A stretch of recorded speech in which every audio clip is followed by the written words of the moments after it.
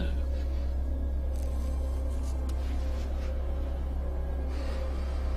We were the chosen ones.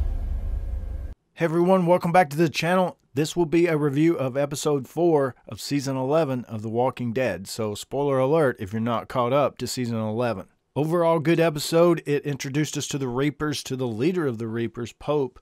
And of course we get to see Leah being revealed again as part of the Reapers. This was her group before she left, and they came back to get her, and she went back with them because Daryl had left her. She was a mercenary along with the others in Pope's group. But Daryl was tracking one of the Reapers, and he ends up getting caught. He sees Leah and Dog. She pulls a gun on him. Some more Reapers come around. There wasn't really a fight at this point, but they capture Daryl and take him back to Meridian. As a prisoner, we kind of see things happening, how they're treating him. He's counting how many of them there are. Leah's talking back and forth with him about stuff. And we see that Frost is captured as well. And Daryl's successful in letting him know, hey man, I'm trying to play this side of things over here, so act like you don't know me, and I'm just kind of came in and was trading with your group, that kind of thing. So even though Daryl looked Leah right in the eye and said, I've never lied to you and I'm not lying to you now, of course he was. He conned the Reapers by saying, I just met those people. They were talking in code. I don't really know nothing about them. We traded some food and stuff, and that's about all I know. I just want to go my way. Of course, he gets tortured and stuff. They're trying to get information out of him, and he does eventually give them a little bit. Just some names, nothing much. So during all of that, also, we learn that Leah is very much liked by Pope. There's almost like a father-daughter thing. They've known each other for a long time. All these people, really, most of them anyway, have been together a long time, actually. But the fallen comrade we learned through Leah was like a little brother to her, so she's very sad about that. And Pope says, we're going to get some revenge on these people. So it ends up, Pope is going to test him and puts him in a building, sets it on fire with Leah inside as well. And of course, Daryl saves Leah first and gets out himself. Pope seems to think he's an honorable dude and lets him join. Seems pretty simple. Then Daryl and Pope sit down, and Pope tells him the story of how they came to be. They were mercenaries.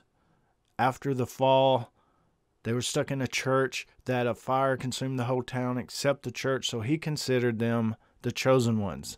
And as far as sitting on the couch when Daryl heard that line, I might have laughed out loud and they would have killed me. But Daryl kept his cool the whole time. He kept his lie in place all the way to the point where he was accepted in the group. Out by the campfire, Pope didn't like it that one of the guys got stabbed in the back or injured in the back. That just means he had his back turned toward the enemy, and that's unacceptable. Even though the fight might have been 360 and he was facing the enemy he was fighting, someone else could have come up behind him and stabbed him. I mean, come on. You don't burn a dude's head off for something like that necessarily, in my opinion, but hey, this is the show. And I don't think, and Angela Kang in one of the interviews said that Pope doesn't usually kill his people, but he needed to make a example out of this guy because he thought, hey, we're about to go fight these people and we're going to run at them. We're going to face them. We're not going to turn our backs. And that's pretty much the episode. I mean, in a basic nutshell, we learn about Pope, Leah, the Reapers a little bit, how many of them there are, their backstory, stuff like that, what happened to Leah as far as in-between times, and Daryl made it all the way to the point he pretty much joined the group. So here we are. Daryl's going to take it from the inside while the rest are going to try to take it from the outside, of course. Maggie, Negan, possibly Father Gabriel are all on the way. And I think that's all the ones that are left besides Alden, now that we know Frost is in the cage. Definitely setting the stage for the next few episodes. Looking forward to them. You guys let me know what you think about this episode down in the comments below, and I'll join you there. And look for my review of the trailer for episode 5 coming up after this video. As always, thanks for watching, and stay tuned for more dead stuff.